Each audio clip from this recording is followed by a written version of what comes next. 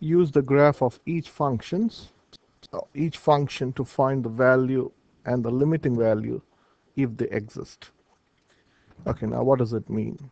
Now this is a graph, and you want to find the limits at these numbers. So I have taken this question from page 119, question 255. So let's read the first question. The question is, what's the limit when x approaches -1? Okay, so let me write, it's very small. What's the limit when x approaches -1 of the function of f of x? Here, basically you want to find what's the value of y when x approaches -1. So look at -1. So when you're finding limit of a function at any value, you're looking what is that y value approaching from both sides. So it's from the left and from the right. So well, this graph tells me the function is approaching 1 from the left and right. This is a hole. The function is not defined at -1. Okay, so these are two contradictory things. The function is not defined at -1, and that's why there's a hole. But as x approaches -1 from both sides, the value of the function is going to approach 1 from both sides. So we say the limit is 1. The limit is 1. But if the question is what is f of -1, the graph tells me f of -1 is 3. The function is defined at 1. The value of the function is, this is the value of the function. F of -1 is 3 means when x is -1, the value of the function is 3. But the limit is 1 here. Okay, so these are technical things that you need to understand. Okay. Now here the question is, what's the limit?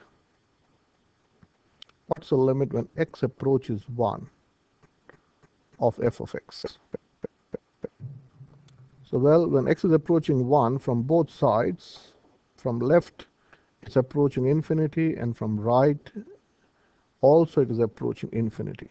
Okay, so we can say it is approaching, the value of the function is positive infinity. Okay.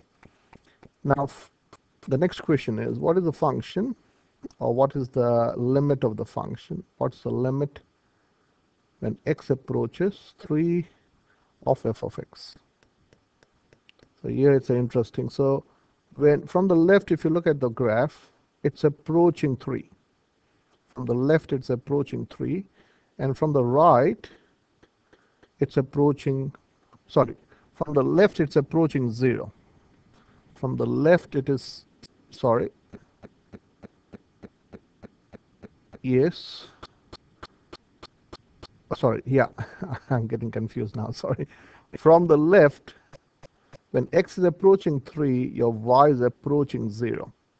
Your y is approaching 0. So this is approaching 0. And from the right, when x is approaching 3 from the right, your y is approaching 3. So here, as it's approaching two different numbers, we say it's undefined or no limit. We can say there is no limit, or it is not defined. You can't say what's the limit of the function. And finally, what's the limit when x is approaching 6 of the function? So always look to the left and right. From left and right, it's approaching which value of y? Well, it's approaching 1, so the limit is 1. Again, let me tell you, the function is not defined at 6, and there is no value of y when x is 6, because in this case there is a value of y when x is -1. Here the function is not at all defined at 6 because there is a hole there. So the function is not defined at 6, but the limit when x approaches 6 is 1, because from both sides they're approaching 1. Okay, let me look at one more question. You can pause this video and try to do this. This is the next question on the same page. So now I'll go faster. So here the question is, what's the limit when x is approaching -2. I'll write it for those who can't see. When x is approaching -2, what's the limit? F of x. Okay, so here the limit from both sides, you can see -2, it's approaching 2, so the limit is 2. What's the limit when x is approaching 0 here? This is the limit when x approaches 0. What's happening to the value of y? That's basically the question. Okay, well, from both sides, when x is approaching 0, y is also approaching 0. So the limit is 0. Now at 3, at what's the limit? So this is the question, is the limit when x is approaching 3 of f of x. So when x is approaching 3, what's happening? From both sides, if you look at, it's approaching which value of y, which is -3, so it's -3. And finally, what's the limit when x is approaching phi of the function? Okay, so when x is approaching phi, from the left,